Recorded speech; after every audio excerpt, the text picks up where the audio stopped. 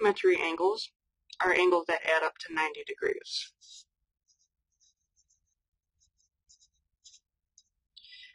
So if we have a triangle and two angles add to 90, then the third angle must be 90. So really what we have here is a right triangle. So the other two angles are going to add up to 90. Let me identify the sides using like A, B, and C. So the bottom leg, let's call side A, and then side B, side C. So then the angle that's opposite the side, we'll use a capital letter. So opposite side A, we'll call it angle A. Opposite side B, we'll call it angle B.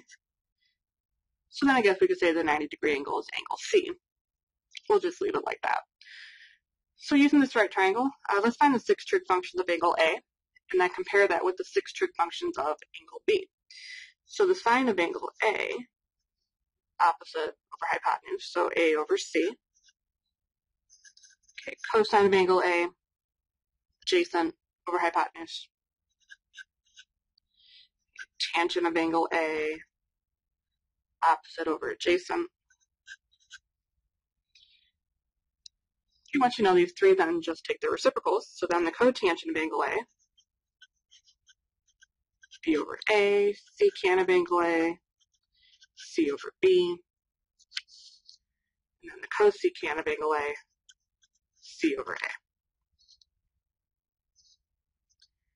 Let's do the exact same thing for angle B, and we'll see how these relate to each other. So the sine of angle B, opposite over hypotenuse, so B over C. Cosine of angle B, A over C. Tangent of angle B, opposite over hypotenuse, so B over A. And once you know those three, just take the reciprocals for the next three. So cotangent of angle B is A over B. Secant of angle B would be C over A, and then cosecant of angle B, C over B. Okay, so let's see how angle A relates to angle B. So if I look at sine of angle A, I want to look on the other side, or other column for A over C, and we find that that's cosine of B. So that means that sine of angle A is equal to cosine of angle B. Cosine of A, B over C, is the same thing as sine of B. And you'll see that this pattern continues all the way down.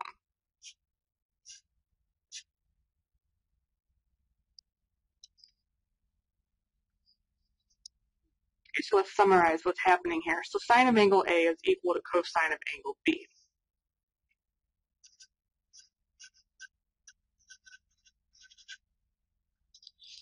Remember that A and B were complementary, so that means that A plus B is 90 degrees.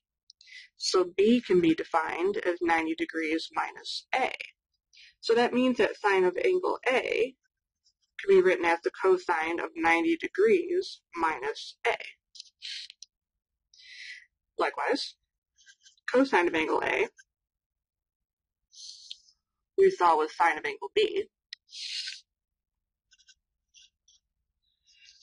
Again, B is 90 minus A. Okay,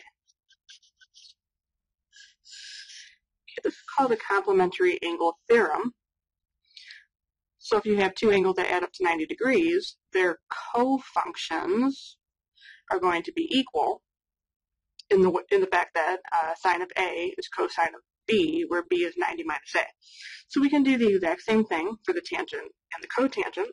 So tangent of angle A is the cotangent of 90 minus A.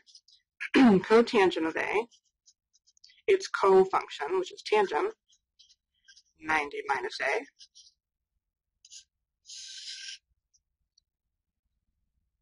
And for the other pair of cofunctions, secant of angle A is cosecant of B, which is 90 minus A. And